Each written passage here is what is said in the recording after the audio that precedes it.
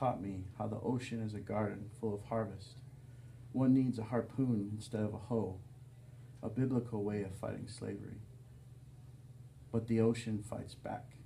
Its rage is older than the flow of the bloodlines in my veins. It is cold, harsh, brazen. It has taken my ancestors like a monster that hoards treasure.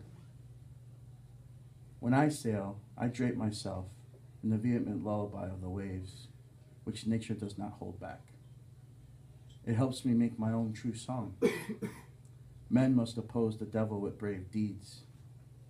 My anger has no chains like the ocean.